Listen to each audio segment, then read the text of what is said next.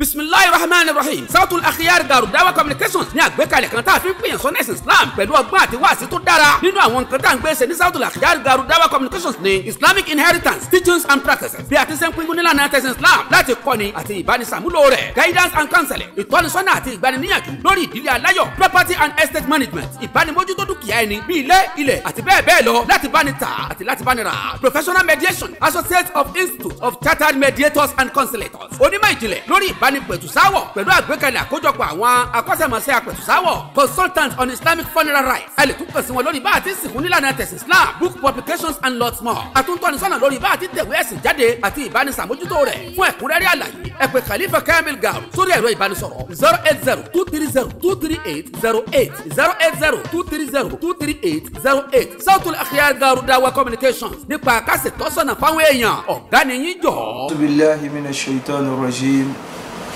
Bismillahir rahmanir rahim. Alhamdulillahi rabbil alamin. Ar-rahmanir rahim. Maliki yawmiddin. Allahumma salli ala sayyidina Muhammadin wa ala alihi wa ashabihi wa sallim. Amin. Bismillahi ma sha Allah la yasuqu al-khayra illa Allah. Bismillahi ma sha Allah la yasrifu as-su'a illa Allah. Bismillahi ma sha Allah لا يأتي بالحسنات إلا الله. بسم الله ما شاء الله ما كان من نعمة فمن الله. بسم الله ما شاء الله لا حول ولا قوة إلا بالله. آمنت بالله وأعتصمت بحبل الله وتحصنت بإذن الله وتوكلت على الله ولا حول ولا قوة إلا بالله. بسم الله الخالق الأكبر وهو حرز مانع مما نخاف ونحسر. لا قدرة المخلوق مع قدرة الخالق يلجمه بلجام قدرته وكان الله قويا عزيزا. أشهد أن لا إله إلا الله وحده لا شريك له وأشهد أن سيدنا ونبينا محمدا عبده ورسوله صلى الله عليه وسلم. أما بعد فيا أيها المستمعون الكرام السلام عليكم ورحمة الله وبركاته. وعليكم السلام ورحمة الله وبركاته. أدوك فمولون بوا. الحمد لله. أدوركات جفان أبي محمد. صلى الله عليه وسلم. أشكو بري صلاة الله مسافة كاربون سابيا ويوات تبيا ترى نبي محمد. صلى الله عليه وسلم. لكن لا أمولوري وألنداكم مبا بيوانينو كه. àwọn tí wọ́n bí wa, àwọn tí wọ́n tọ́ wa, àwọn tí wọ́n kọ́ wa, Ọlọ́run dákun mọ́sàbà kẹ́ gbogbo tó ti wọ́n wájú Ọlọ́run àwọn tó ń sìn bẹ láyé àti bọ̀tán Ọlọ́run mọ́sàájú dá la hawla wala quwwata illa billahi al-aliyyil azim. Tọ́ gbogbo àwọn tí a jẹ ní gbèsè àdúrà pátá Ọlọ́run dákun mọ́sàbà mú ládà àdúrà bá wọn, mọ́sàbà mú àdúrà bá wọn, mọ́sàbà kẹ́ gbogbo wọn báwa yọ ní ṣùgbọ́n àfàgbà Sheikh Tajul Adabi mọ́sàbà kẹ́ wọn, àfàgbà Sheikh Muhammad Kamal Awwal Adabi Ọlọ́run dákun mọ́sàbà kẹ́ wọn. Gbogbo àwọn tí wọ́n tó wá jẹ́ bí wọn bí irú wọn bí irú wọn bí Ọlọ́run látọ̀dọ̀ àfà Alimi ó fi dé ibi tó dé Ọlọ́run dákun mọ́sàbà kẹ́ gbogbo wọn. Bàbá wa Sheikh Abdulrahman Salah Ọlọ́run mọ́sàbà kẹ́ wọn. Bàbá Abdulrahim oníwàsí àgbáyé mọ́sàbà kẹ́ wọn. Bàbá wa kó kagi mọ́sàbà kẹ́ wọn. Bàbá Sheikh Sofiyullah Kamal mọ́sàbà kẹ́ wọn. Bàbá dé gbogbo àwọn bàbá wa láti àgbà tó ti wọn wájú Ọlọ́run Ọlọ́run dákun mọ́sàbà kẹ́ wọn. Àtọ́rọ́ lé fún gbogbo wọn náà pátá Ọlọ́run dákun mọ́sàbà dúró tì wọ́n. Ibẹ̀ látọ̀dọ̀ àfà àgbà tó ní Bàbá Sheikh Abdulkadir Kamaluddin Al-Adabi mọ́sàbà dúró tì wọ́n. Bàbá alágége, bàbá alágbàjì àti gbogbo àwọn tó wọ́n lé fáwọn ẹni Ọlọ́run dákun mọ́sàbà pẹ̀lú gbogbo la hawla wala quwwata illa billahi al-aliyyil azim.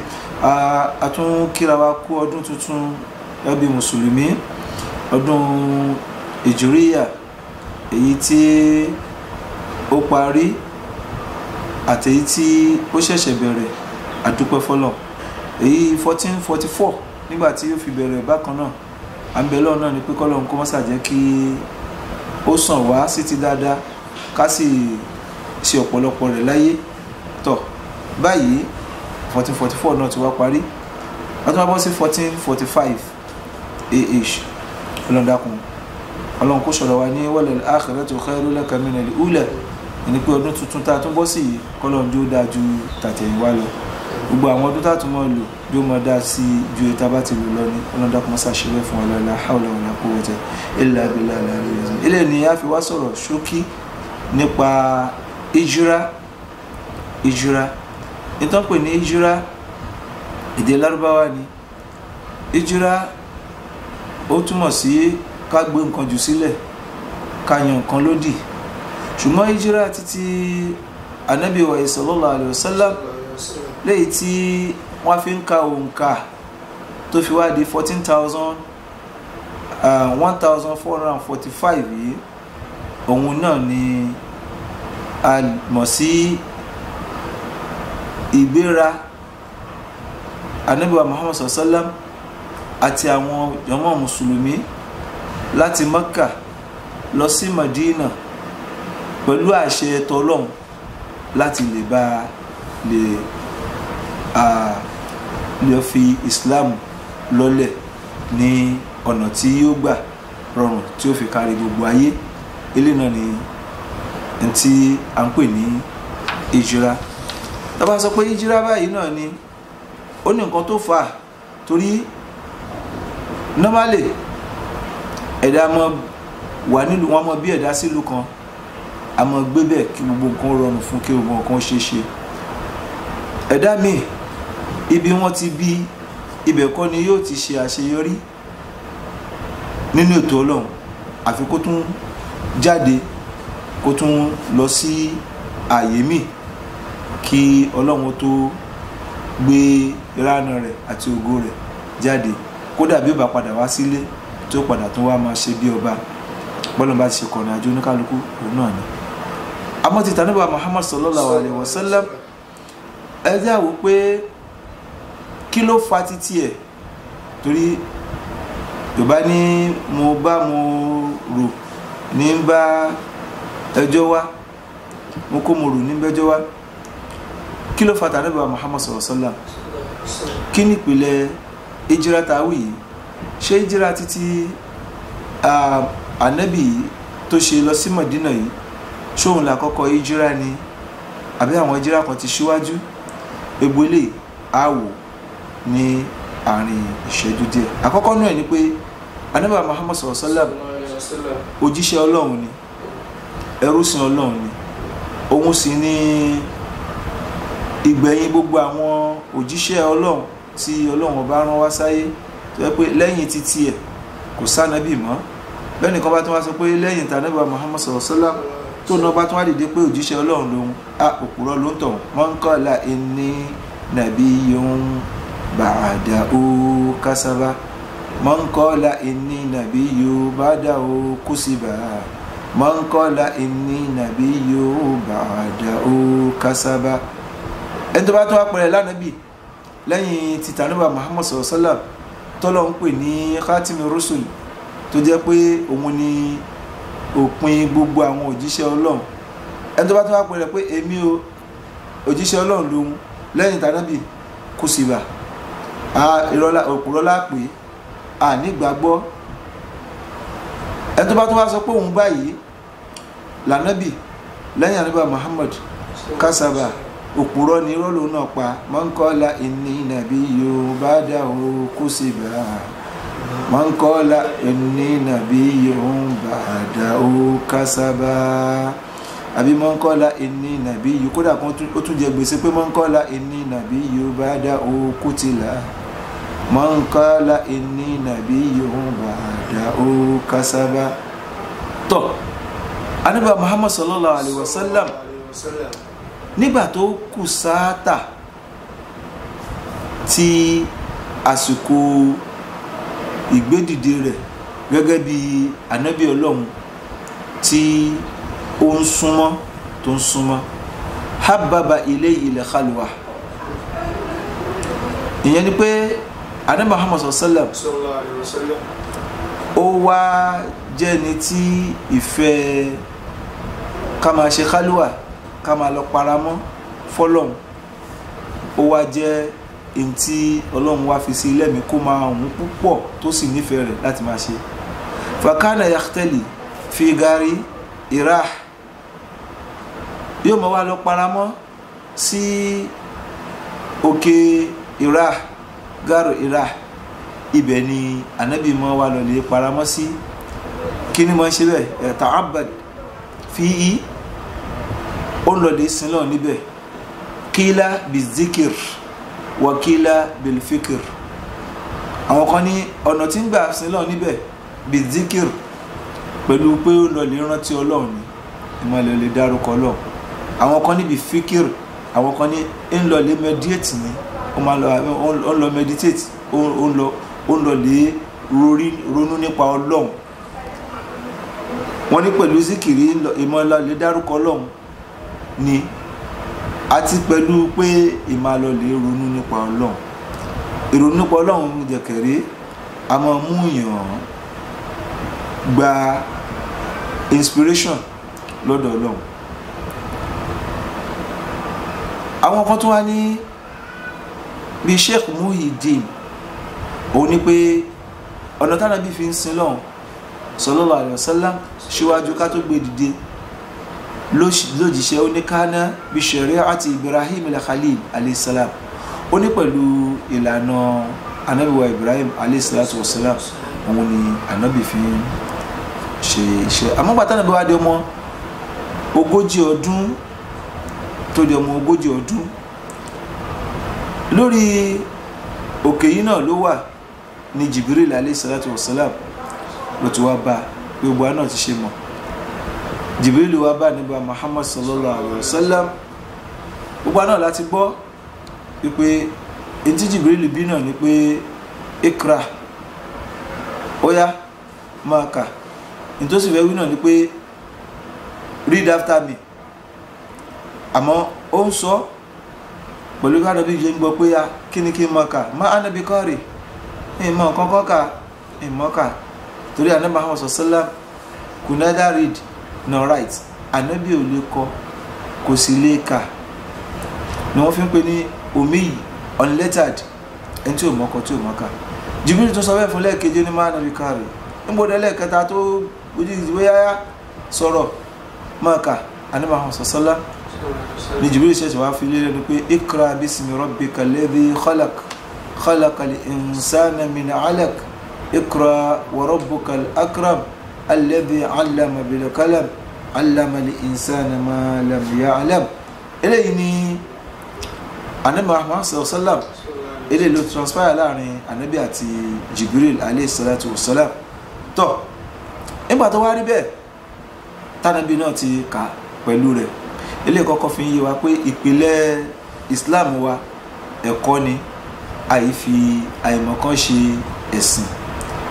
lẹ́yìn eléyìí ni Jibril pẹ̀lú Ànábì Muhammad sallam ni wọ́n wá jọ sọ̀kalẹ̀. ó gbé Ànábì sọ̀kalẹ̀ látòrí òkè Gar Hira.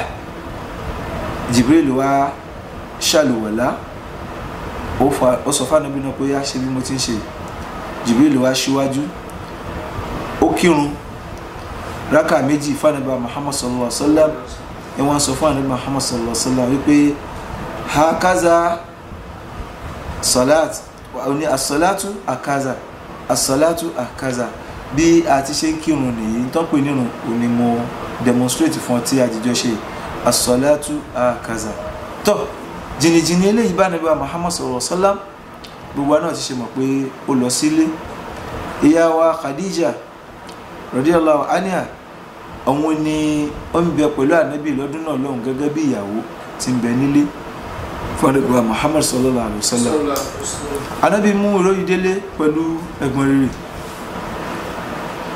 tí ó wá ṣàlàyé tí ó rí fún ìyá wa Khadija. ìyá wa Khadija wá mú Ànábì Muhammad sallallahu alaihi wasallam, ó mú lọ sọ́dọ̀ ọ̀nkù títí ẹ̀ náà, ìyẹn tí wọ́n pè ní Warakatu bin Nawfal. Warakatu bin Nawfal. Warakatu bin Nawfal yìí òun jẹ́ ẹlẹ́sìn Nasara tí a ń pè ní Christianity ní àsìkò yìí.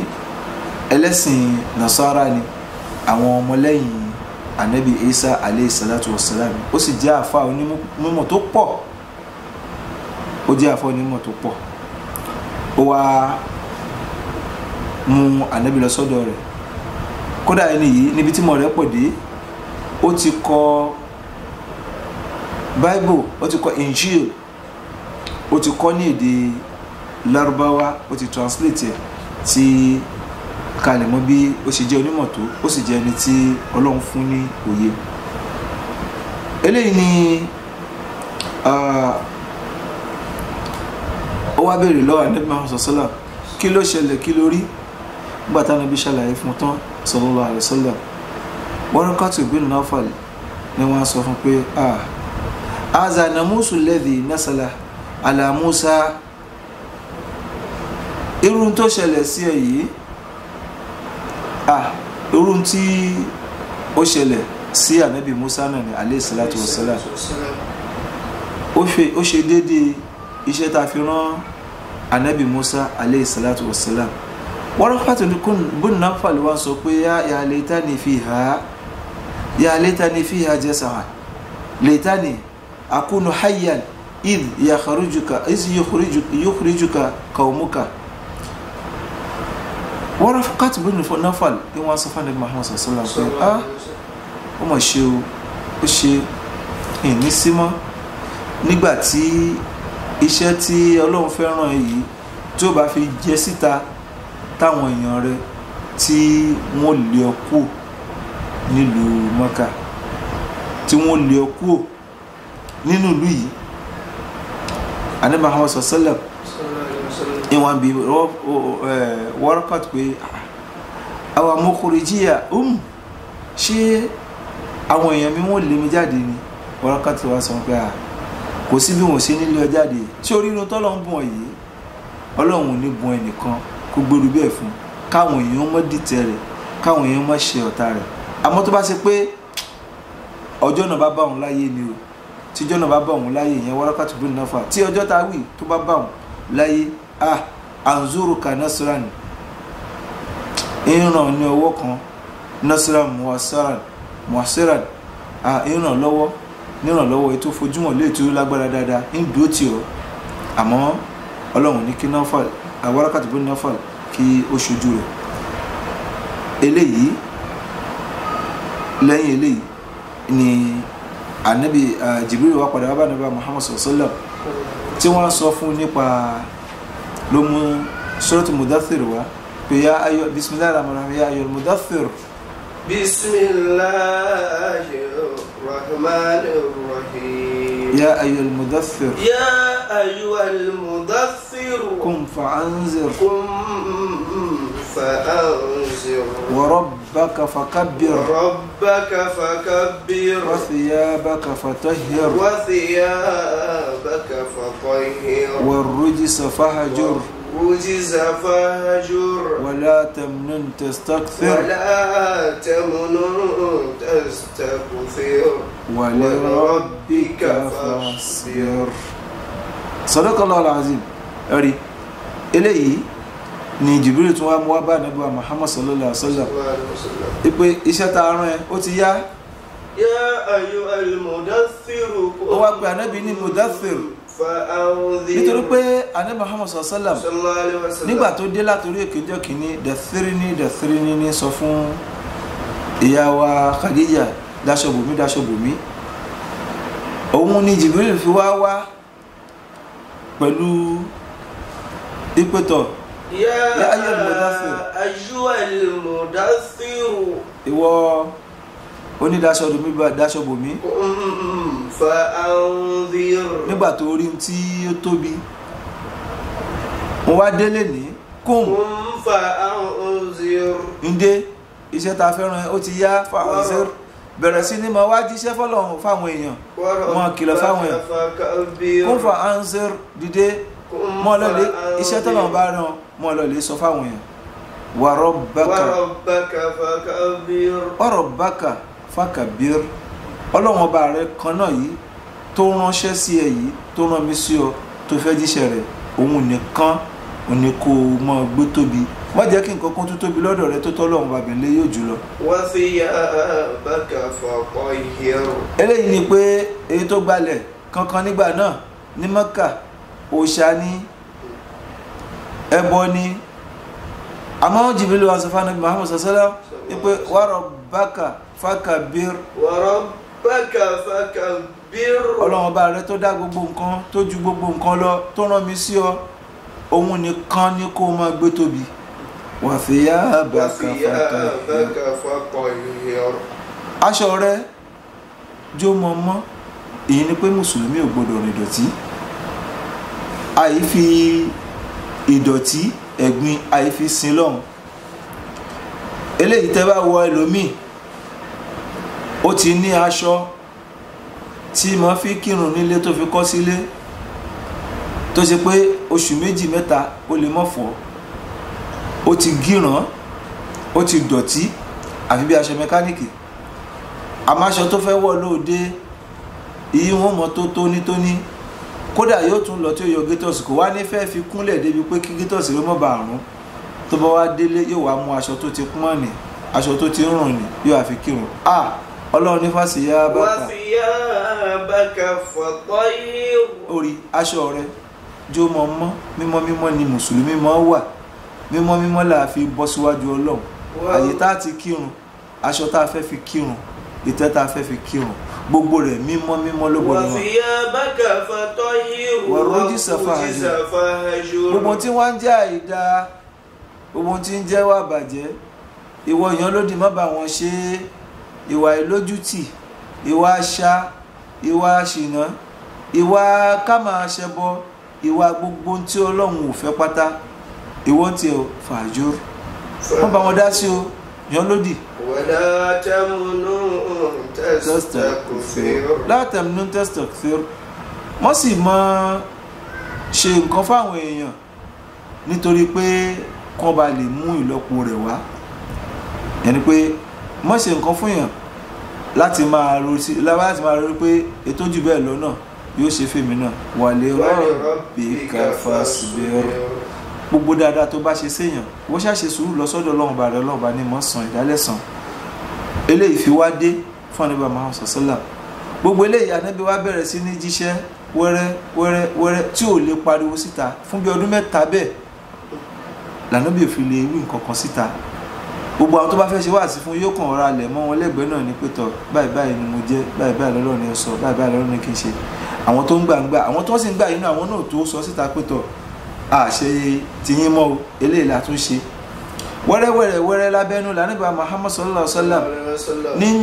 ní bẹ̀rẹ̀ sí ní wìn ní hàtì àwọn èèyàn bọ́ sínú Islam lẹ́yìn bí ọdún mẹ́ta tí wọ́n ti bẹ̀rẹ̀ sí ní fi ọ̀rọ̀ náà pamọ́ àwọn Kùrẹ́ṣì nígbà tí wọ́n bẹ̀rẹ̀ sí ní mọ̀ wọ́n bẹ̀rẹ̀ sí ní kónira bá àwọn mùsùlùmí gbogbo wọn tó bá ti gba Islam wọ́n bẹ̀rẹ̀ sí ní kónira bá wọn wọ́n fi ìyà jẹ wọn wọ́n ń dẹ́yẹ sí wọn gbogbo sí tí wọ́n ṣe fún wọn títí débi pé àwọn tí wọ́n jẹ́ àwọn kan nínú àwọn mùsùlùmí gbà náà wọ́n sì àwọn tí wọ́n jẹ́ almustadafin àwọn tí wọ́n jẹ́ àwọn tí wọ́n lẹ àwọn minors nínú àwọn mùsùlùmí gbà náà wọ́n sì ṣe jàǹbá fún wọn nínú wọn ni Bilal wà Khabbab bin al-Arth òun náà ń bẹ́nu wọn Ammar bin Yasir òun náà ń bẹ́nu wọn bàbá Yasir náà bàbá Ammar náà Yasir òun náà ń bẹ ìyá rẹ̀ náà Sumayya òun náà ń bẹ ọmọ ìyá rẹ̀ Abdullahi òun náà ń bẹ nínú eléyìí ibẹ̀ ni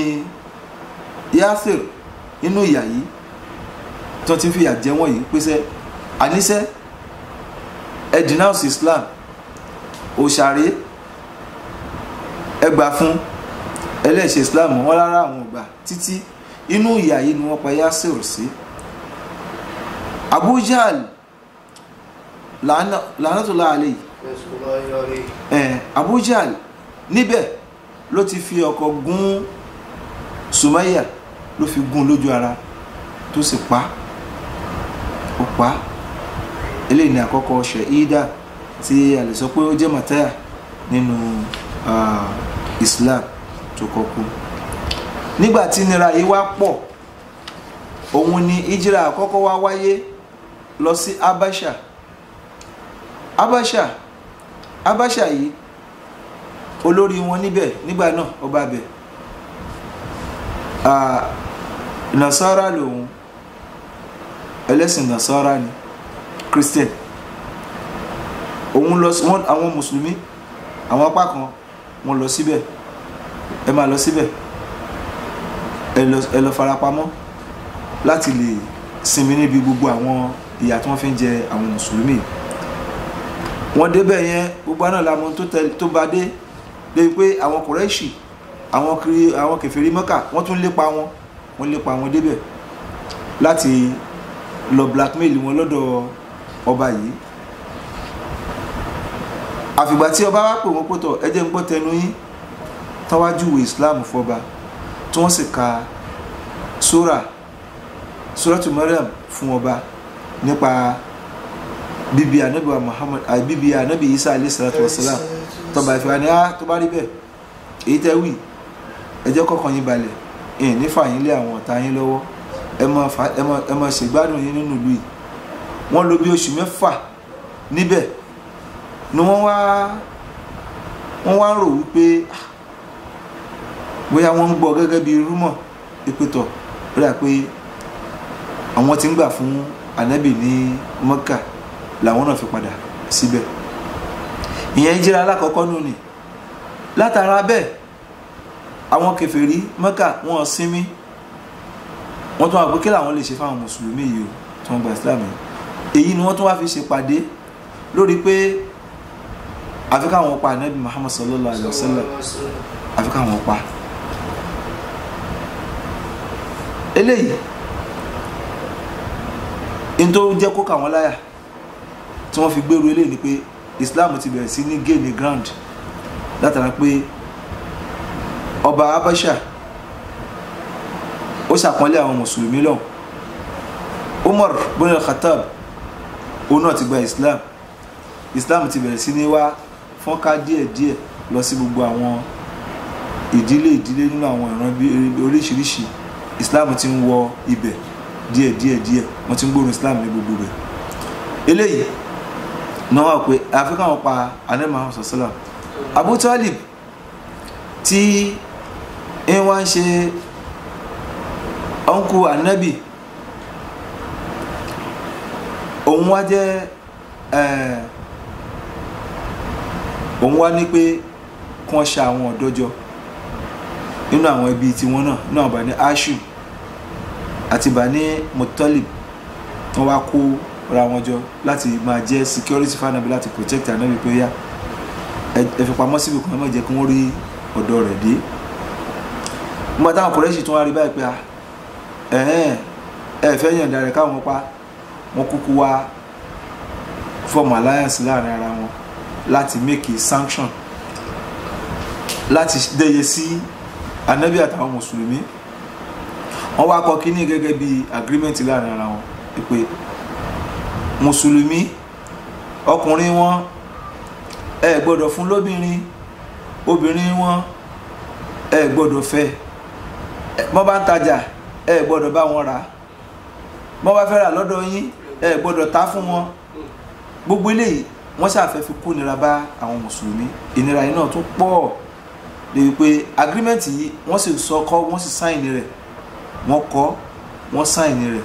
Kódà secretary tó bá wọn kọ́ hátù rẹ̀ òun náà pè ní Mansur bóni Akrima bóni Usham, òun ló kọ́ ọwọ́ tó fi kọ́ náà tọ́ ọwọ́ náà nu Ọlọ́run nu rí wọn ni fashalat yadahu fashalat yaduhu.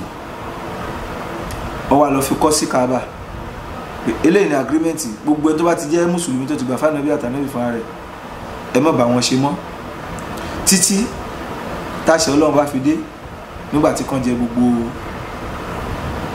agreement wọn ìtàn eléyìí lànà tó wà pé wọ́n ṣàǹbá lọ bẹ́ẹ̀ títí tó fi di bí ọdún 7 títí ọdún 10. Nígbà tó di ọdún 10 ni ọ̀nkù ànábì Muhammad sallallahu alaihi wasallam tí ń ṣe Abu Talib ló jáde láyé. Ó sì jẹ́ kan nínú àwọn pílà tí ń bẹ lẹ́yìn ànábì Muhammad sallallahu alaihi wasallam. Nígbà tó wá ń ṣe bí ẹni pé àtikú rẹ̀ yìí ó súnmọ́ ànábì Muhammad sallallahu alaihi wasallam. Wọ́n á dùn ànábì pé n tí wọn ànábì ni pé ẹni yóò bá sì gba Islam kó tó kú ìbámọ̀dùnmọ́ òun púpọ̀ o. Wọ́n á sọ fún ànábì wá sọ fún pé ìrẹ́ ń kú mi ya am kul la ilaha illallah kalimatan ushidu laka aw ashhadu laka biha indallah. Gbólóhùn yìí sọ pé la ilaha illallah tó bá rí bẹ́ẹ̀ gbólóhùn yìí èmi ànábì ń fi jẹ́rìí rẹ̀ níwájú Ọlọ́run.